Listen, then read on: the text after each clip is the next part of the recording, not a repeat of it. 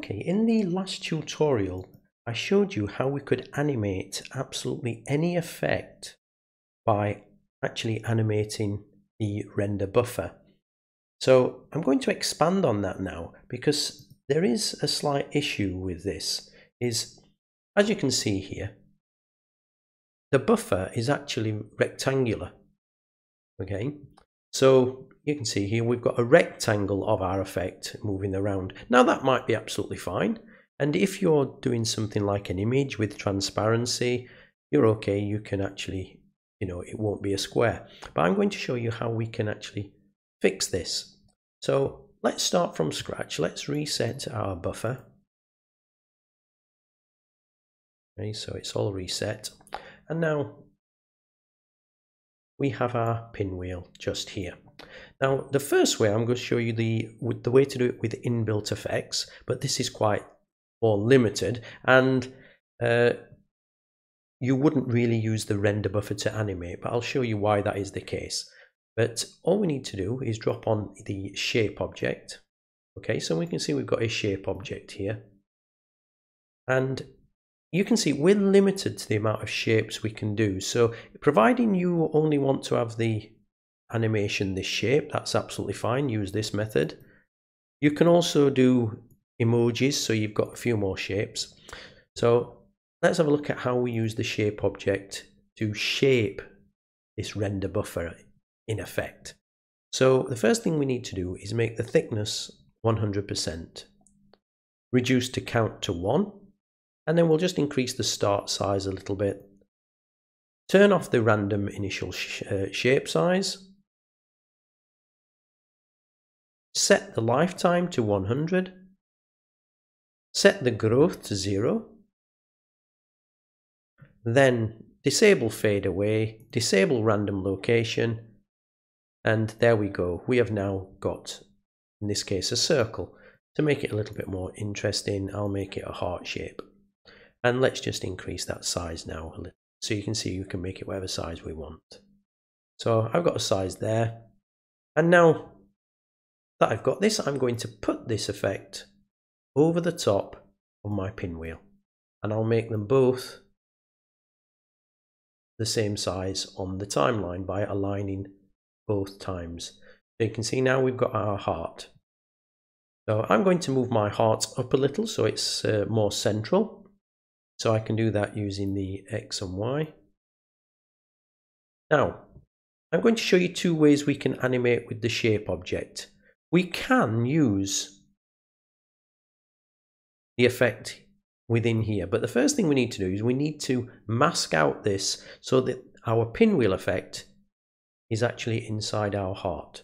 So we just select our top layer and we come to our blending mode here, and we say 1 is true unmask, and you can see now our pinwheel is there. And I'm just going to bend that a little bit, so we've got there. Now we could animate with the X and Y coordinates of the heart itself. So we do this. I'm going to load a value. Oh, in fact, I'll just bounce it up and down the screen.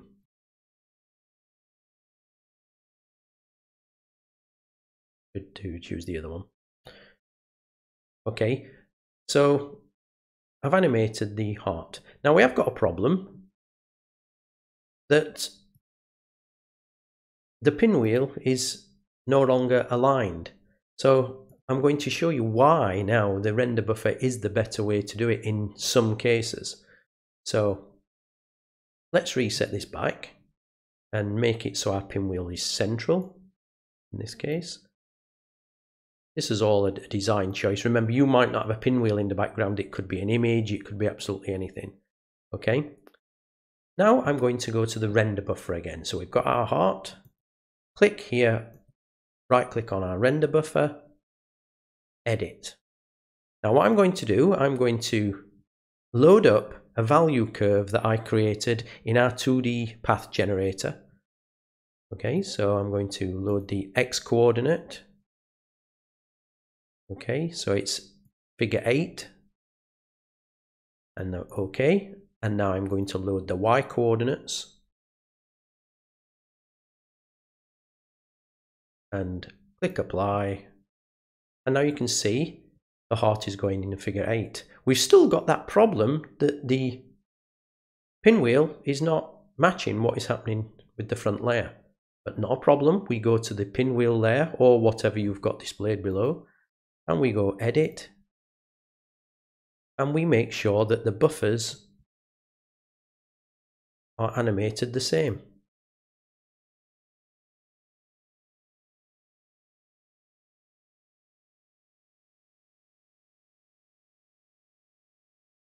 Apply, and now you can see the pinwheel or whatever effect you had within that heart is all animated, in this case in a figure 8. Now if you didn't want it to go off the edge of the screen, you would just make sure when you did the 2D character 2D path generator, you made the figure 8 a lot smaller. Okay, so that's there. And just quickly show you now the next way we can animate. This is all very well, as I said, if the shape object is an object what you need. But imagine we want to animate absolutely any effect. So for this, I just downloaded an image from Google of a pumpkin and I put it into Photoshop. Okay, so I've got my pumpkin here in Photoshop. Now you could use any free tool, because all you're going to do is make that image a black and white image. So anywhere that is white is our pinwheel will show, and anywhere that is black, it will be blocked. Okay, so I save that as a PNG, and then we come back to xLights, and I've already got that image, and now I'm going to change this shape to a picture object. Okay, initially it goes square because we don't have an image, and now I load my pumpkin, and now because the pumpkin is really big, yeah, it's going off the edge of the screen, so now I just make sure I've got no scaling set, and then I'm just going to change the start scale to something like 15 and the end scale to 15.